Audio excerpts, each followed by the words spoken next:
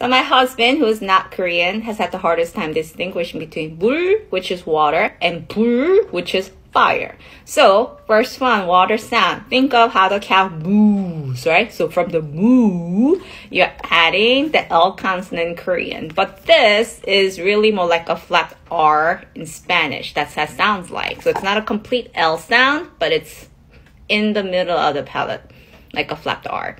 Okay? And then from there, think about the fire sound, okay? Booing sound. So from the B, boo sound, as in B as in bucket, okay? Looks and shaped like a bucket. You're adding that same L consonant later, okay? So not bull, but 불, 불, okay? A word you can remember. 물고기 is fish in Korean, so it's water, 물, and then 고기 for the meat.